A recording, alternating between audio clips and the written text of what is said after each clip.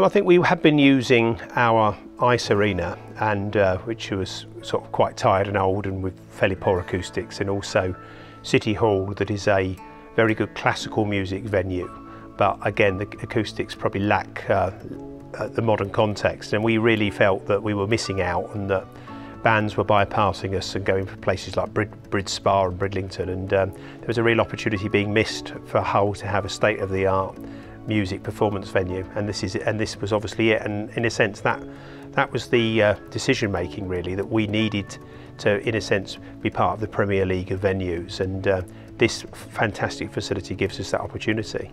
Well, obviously the council, because it's council funded building, had to obviously commit the finance, so we had to go through the bureaucratic process of allocating the capital sums, and then it was obviously about where the site and location should be.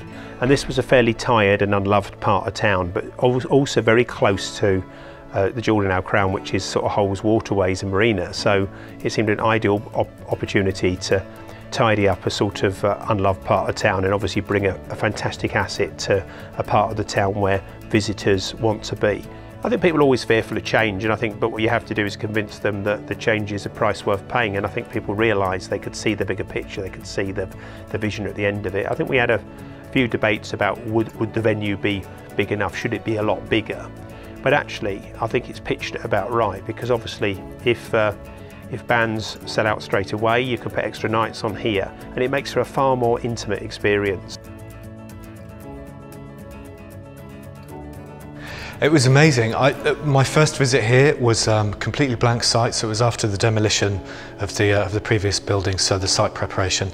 And then I remember seeing the lift shafts going up and being completed, and then the steelwork and every phase from there. So it was really exciting. Every time I came onto site, I noticed exactly what had changed from the last time, and we took pictures, we documented those changes, so to see it from nothing all the way through that whole process was amazing. So much fun. Being from Hull as well, I used to drive past it every single day, so the first time coming in and just seeing stuff and getting to take pictures of like a door handle being put on the door was so exciting, and then yeah, everybody in the city wanted to know what was happening, and I was getting a bit of an insight and getting to reveal that.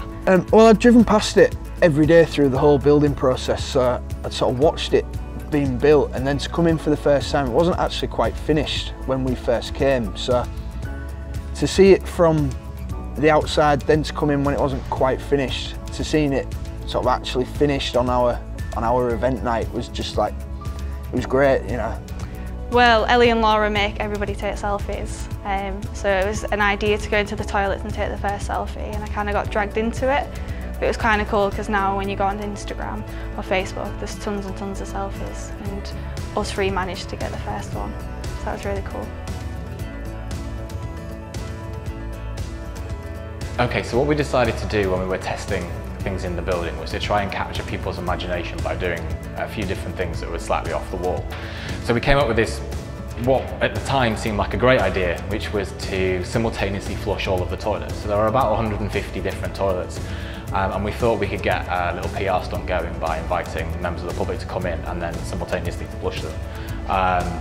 So we put it out there that people could get a guided tour if they came and flushed the loos, and lo and behold, 900 people offered to come and do it on a Thursday afternoon, which was obviously way more than we needed. So the event was a massive success. We got the media in, it got national newspaper attention, regional radio coverage, local newspapers, and 150 willing volunteers who we picked came along.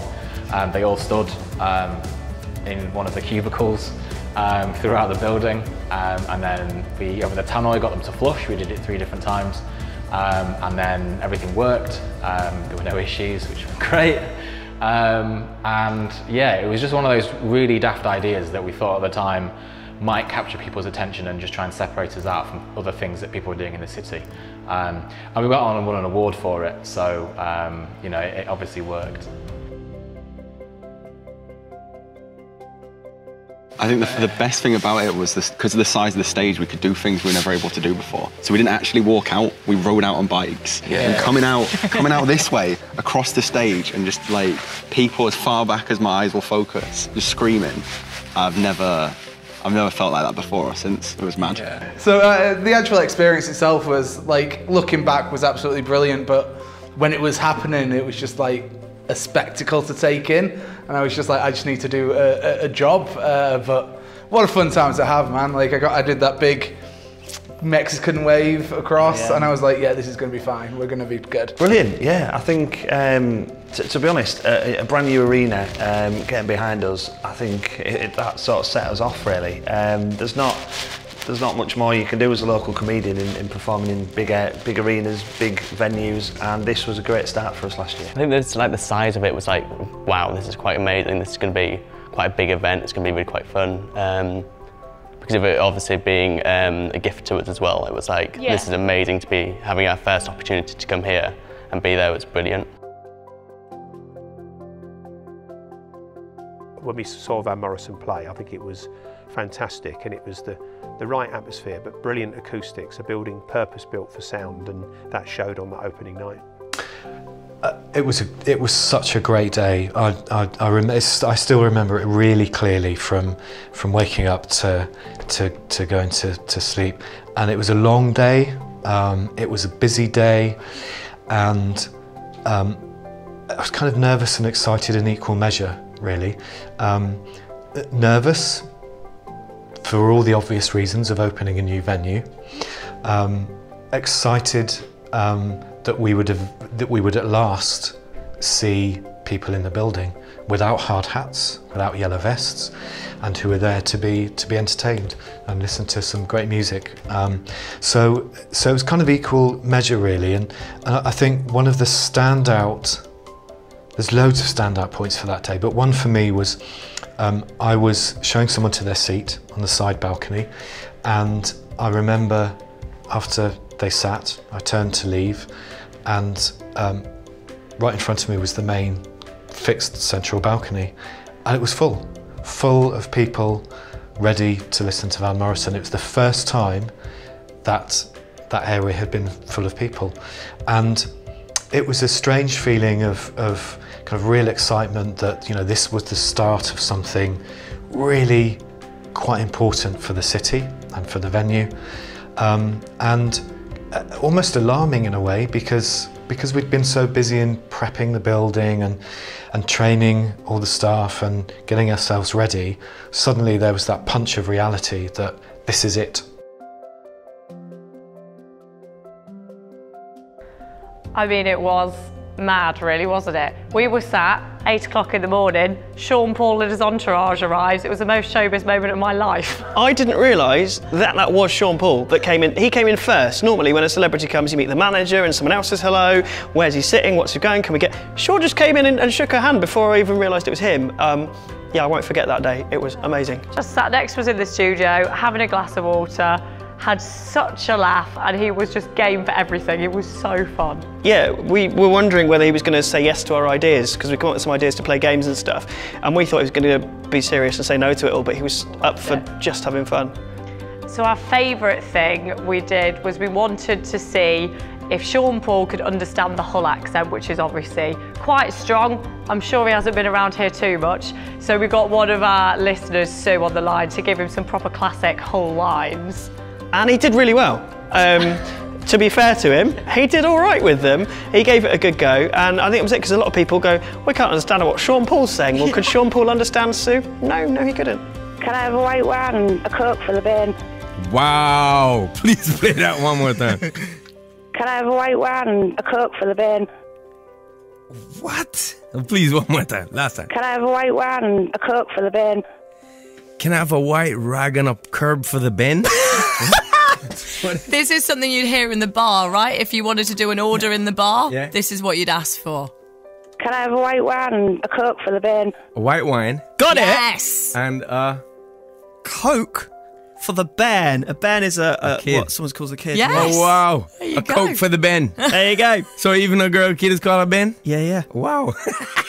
That's the lingo, yeah. Right. Can I have a white wine and a Coke for the Ben? You are so down with this whole language. You've nailed it. So for a long time we've sort of moved our events around different venues, and we've never quite settled on somewhere that was big enough for what we needed, but also sort of felt like an event space.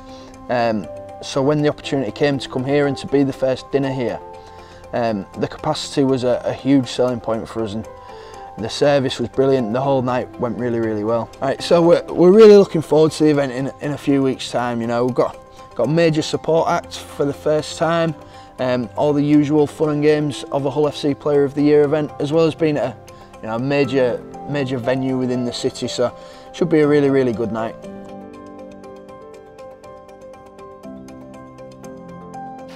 I mean, obviously pictures have started coming through. Yeah, it was a surprise to us because we didn't know about it, did we? No, we were just getting random pictures thinking, what is this? And then we're seeing a full one of all the iconic places in Hull. And then there we are. Yeah, slap in the middle. Yeah, it's an honour, and it's not something that I'm still bragging about it to this day. In fact, when I was in here for Sean Paul, it's kind of like stood. I was like, yeah, do you want a picture of me and the little blood sugar thing here? But yeah, no, it's amazing, and like I said earlier, it makes us feel like we've kind of done something, accomplished something. Yeah. It's one of them I've been looking at just before filming, and like there's some things I grew up here with, some of my musical heroes, some of my icons are on this wall, and we're on the wall as well. It's such a kind of honour to be part of that, and it feels nice to be accepted in the culture of Hull, because this is what this wall represents, and it's nice to know that we're part of that. I decided I wanted to run a marathon before I was 40, which I'm 40 this year, and then I thought, well, if I'm going to run a marathon, I need to run it for something. So luckily, Cash for Kids is a fantastic cause that we're supporting at the arena, and very close to my heart, being from the city and it helping support vulnerable children in the area. Cash for Kids, we're Viking FM's charity, so we support sick, disabled and disadvantaged children in East Yorkshire and Northern Lincolnshire. So all the money that we raise stays locally, helping the children most in need in our communities. I think it's really important for local businesses to get involved with us. I think, the children are our future, especially the children in this area. We're in a high area of deprivation. Kingston upon Hull was probably ranked 22nd most deprived in the whole of the UK. So I think it's really, really important that local businesses invest in the future of the region, and that is the children that we look after. We've had an amazing response to the first 12 months, and I think we've had 200,000 people either through the door or booked tickets so far, coming from all around the world. We've had people from America, Australia, Japan, New Zealand, Canada, and then into mainland Europe as well. And we're finding that people are coming from Belgium, they're hopping on the ferry and coming across. So it's been a massive boost, not just to us, but also to the local hotels, to restaurants, to the shopping centres, to people parking their cars, they're filling their cars up with petrol. I think there's been a great boost for the local economy. I mean, all amazing events in Hull. It's something the city's really good at making these huge events. But the bonus arena has kind of added that proper star quality. I mean, we're getting like the biggest stars from around the world here in Hull, and it almost feels like it's our private party. It's like everyone's in the bonus arena and you've seen Sean Paul and George Ezra and they're so close to you and everyone's having the best time. So it's like that added level of celeb and showbiz, I think. George Ezra, it was your proper sing-along moments, arm in arm with your mates, beer in hand. I mean, it was something special, wasn't it? And George Ezra, not just the songs, but the chat between the songs. I felt like I was in George Ezra's living room and he was just chatting through the last couple of years of his life with him, and he's like, shall I play a song now? For the banter, I think George was brilliant. The show's going to be more, we obviously had an out-of-town headliner this year. We don't have that this year. We want to push the talent to the forefront. We've gone with different acts because the best of all isn't just the same acts that you saw that night. It's different acts. There's so many talent there, so many different backgrounds of comedy that we wanted to kind of showcase that and give everyone an opportunity. Yeah, I mean, like everything else was like scaled up, more refined. We're in control of the lighting when it comes in, when it goes out. We've got a couple of guests who are going to come in and do some little bits.